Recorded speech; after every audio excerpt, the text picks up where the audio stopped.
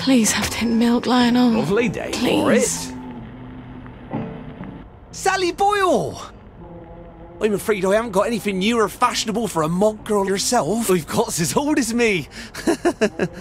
Hey, I know something I'm brewing.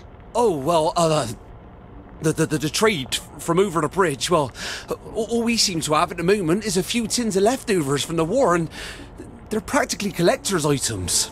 Pricey. Oh, I'm a bit short on funds at the moment. Is there anything we could trade? Not unless you're willing to go over to the garden district. Why not? A girl like you? Some of the wastrels out there, there's rumours of cannibals, devil worshippers, queue jumpers.